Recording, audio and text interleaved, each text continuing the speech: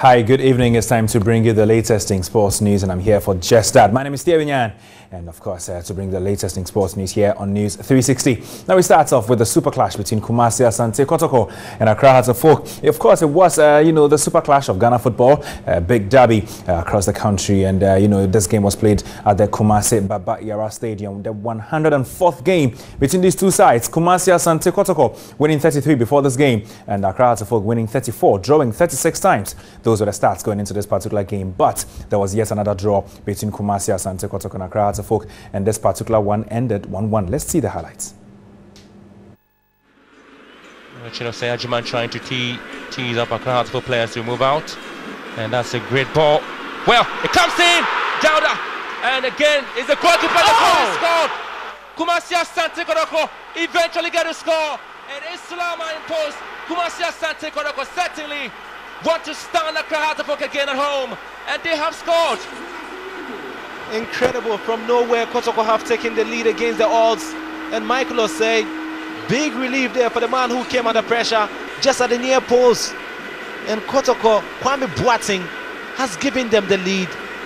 What a finish, what a way to take the lead against all the odds. Isaac Mensah. Well, he's been very, very quiet, and Hearts of Oak meekly lose possession once again, and Kotoko also give to that one. And Hearts of Oak with a chance to score, and the equalizer eventually comes in. The Foreigners definitely would have to reply to Kumasi Asante Kotoko, and so it's Patrick Razak eventually get a score. Perfect control and the finish. Well, so you just couldn't write the script the way you perhaps want to write that for Kumasi Asante Kotoko, but for Accra Hearts of Oak is a well-deserved point. Hearts of Oak would definitely love to say, well, they came. After that 1-1 draw between Kumasi Asante Kotoko and Accra Hearts of Oak, their managers did the talk. Sergio Traguil of Accra Hearts of Oak says it was a game of two halves, and he is very much satisfied with that particular one. But Kumasi Asante Kotoko looked disappointed after the game. I would say it's okay because the both teams play very well. They were all tactical discipline. I think it was very interesting game. I think 1-1 is okay for the both teams. Sometimes it's happy. You can't dominate the whole 90 minutes. So like I was saying, I think 1-1 everybody deserves 1 point.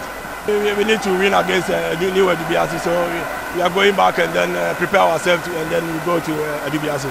Oh, it was a good game, a very wonderful game between in my opinion, the two strongest teams in Ghana. I think we did enough to win the game. We had the better football, we had the better chances to score. They didn't create too many problems to us, only a few in the first half. Then we completely overtake the game. So that's all for sports with me, Thierry Nyan, here on News 360.